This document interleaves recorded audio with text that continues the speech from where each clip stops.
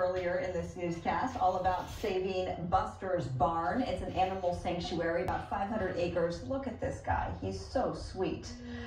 It's run by a single mom of 3. She does everything on her own. She has more than 100 farm animals that she has rescued, Alex. Almost 60 pigs. Wow. These. She told me, by the way, that pigs are smarter than dogs. Did you know that? I didn't know that. I've heard that. Okay, It you still knew. hasn't stopped me though.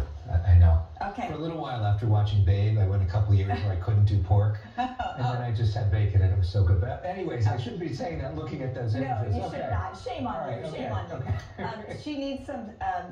After this latest round of storms, all of her barns, all of her shelter for the animals, completely decimated. I mean, she knows that she lives at 3,500 elevation. She knows that snow is going to happen, but just the level, the impact this time completely wiped all of her infrastructure out. There's a GoFundMe. We've linked this on our website, foxla.com. I'm going to tell her full story. You'll fall in love with her like I did tonight at 10 o'clock. And even the brief mention of it earlier during our newscast, some of our viewers already donated. Yeah, so thank you to the viewers who donated to Buster's Barn. Which is very cool. Yeah, Michelle Stump, I can't wait to promote you more tonight at 10. You deserve every penny coming your way. Okay, here's